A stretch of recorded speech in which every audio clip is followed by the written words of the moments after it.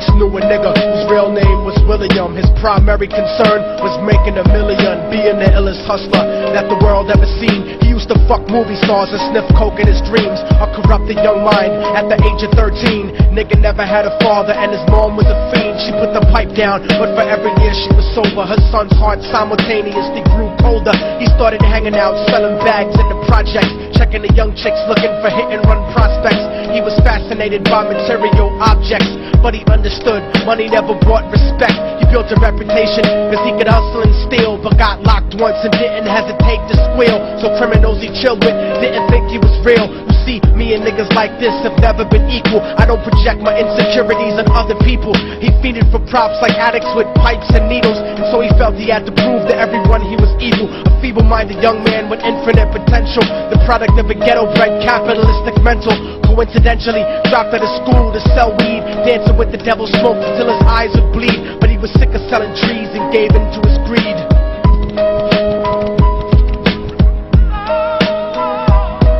Everyone trying to be tripe never faced the consequences. You probably only did a month for minor offenses. Ask a nigga doing life if he had another chance. But then again, there's always the wicked that knew in advance. Dance forever with the devil on a cold cell block. But that's what happens when you rape, murder, and sell rock. Devils used to be gods, angels that fell from the top. There's no diversity because we're burning in the melting pot.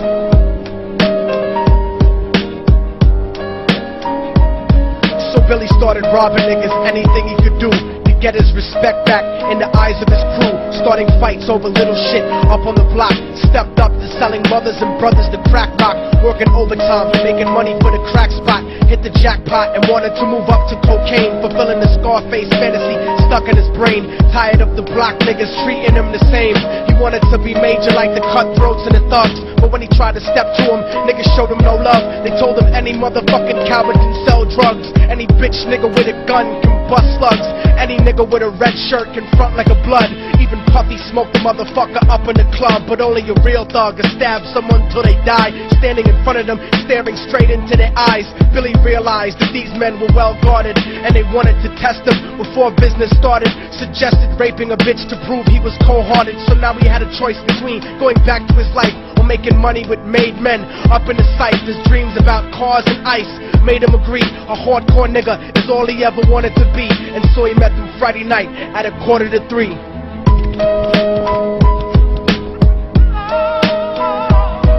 Everyone trying to be tripe never faced the consequences. You probably only did a month for minor offenses. Ask a nigga doing life if he had another chance. But then again, there's always the wicked that knew in advance. Dance forever with the devil on a cold cell block. But that's what happens when you rape, murder, and sell rock. Devils used to be gods, angels that fell from the top. There's no diversity because we're burning in the melting pot.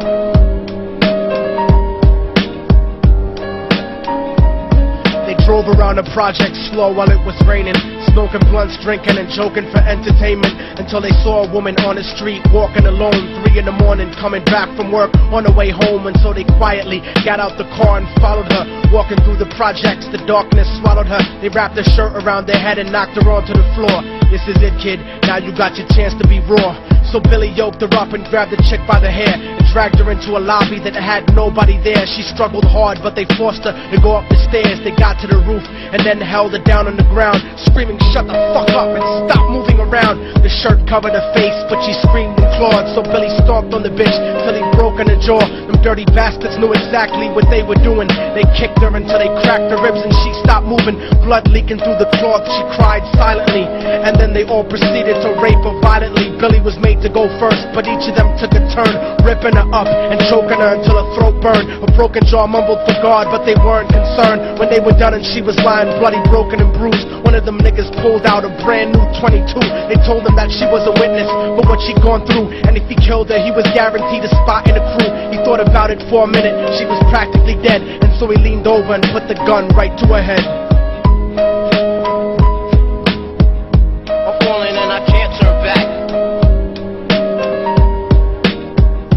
I'm falling and I can't turn back. Right before boy pulled the trigger and ended a life. He thought about the cocaine with the platinum and ice, and he felt strong standing along with his new brothers. Cocked the gat to her head and pulled back the shirt cover, but what he saw made him start to cringe and stutter, cause he was staring into the eyes of his own mother. She looked back at him and cried cause he had forsaken her. She cried more painfully, and when they were raping her, his whole world stopped. He couldn't even contemplate. His corruption had successfully changed his fate, and he remembered how his mom used to come home late, working hard for nothing, cause now what was he worth? He turned away from the woman that had once given him birth, and crying out to the sky cause he was lonely and scared, but only the devil responded cause God wasn't there. And right then he knew what it was to be empty and cold, and so he jumped off the roof and died with no soul. They say death takes you to a better place, but I doubt it. After that they killed his mother and never spoke about it. And listen, cause the story that I'm telling is true, cause I was there with Billy Jacobs and I raped his mom too. And now the devil follows me everywhere that I go. In fact, I'm sure he's standing among one of you at my shows, in every street cipher listening to Little Thug's flow. He could be standing right next to you and you wouldn't know. The devil grows inside the hearts of the selfish and wicked.